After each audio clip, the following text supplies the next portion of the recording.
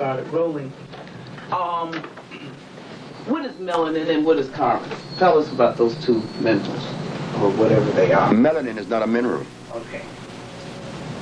Melanin is a word that was used to describe a certain biological function. But that particular identification or category or thing, melanin, is a European identification of what they think activates those neurons in our body that makes us black. But when you break down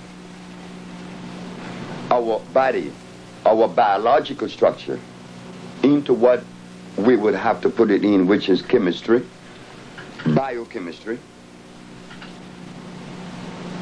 melanin has no place. It's not to be found. What is found in the body that is attributed to melanin is carbon. Carbon not only determines the quality of life in black folks, carbon determines the quality of life in every living plant that exists that is natural. If carbon is absent, there's no life. Melanin, what is it? I don't know. Why are white people trying to get some? It's a Greek word, melanos. Well, white folks talk about protein. What is protein? They say one of the 19 amino acids, the building blocks of life. But I know for a fact that that is not a true statement.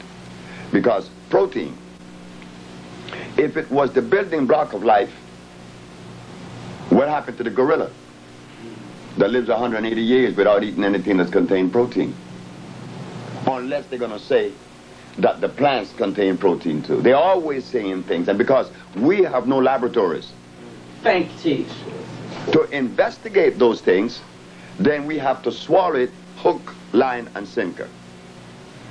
Miss Frances Welsing mentioned melanin. And I asked her, what is this thing? And I know she could not adequately answer the question because she was trained by someone European.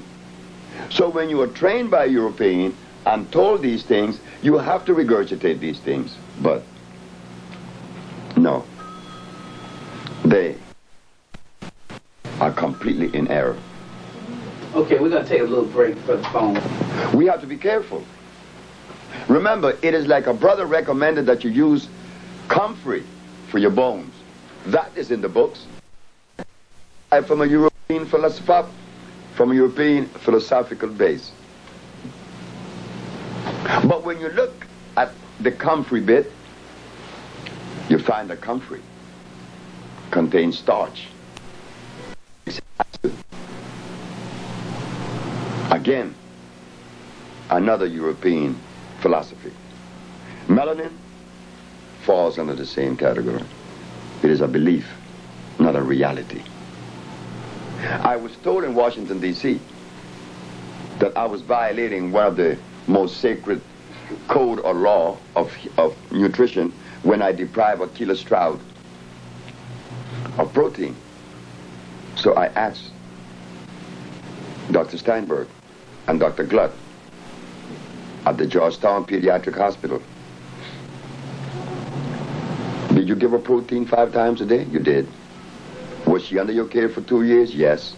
Now, she did not receive any of those things that you call protein, and she no longer has sickle cell anemia. So where is the validity of this thing we call protein? Is it equity or is it deficit? We don't know. This is why Dr. Sebi, when he embarked on this journey of healing, many was asking me, well, why are you so concerned with the scientific aspect of this thing? I say it is necessary not to heal. To heal, it is necessary to understand the scientific aspect of it. But you must understand the herb that corresponds with the disease that is manifesting.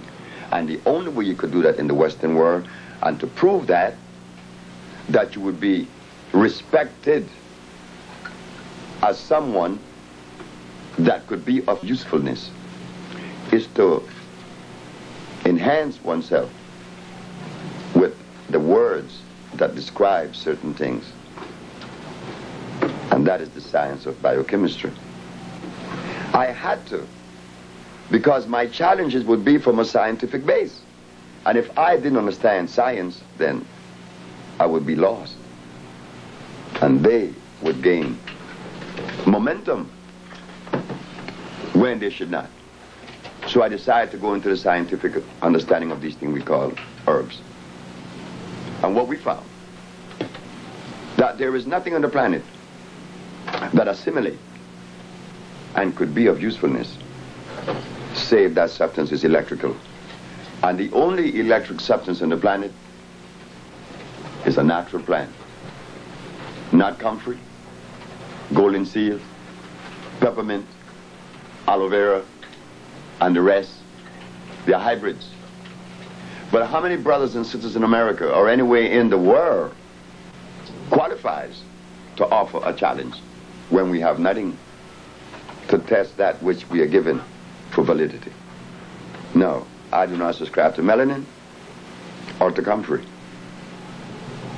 So we have to again go back to the drawing board.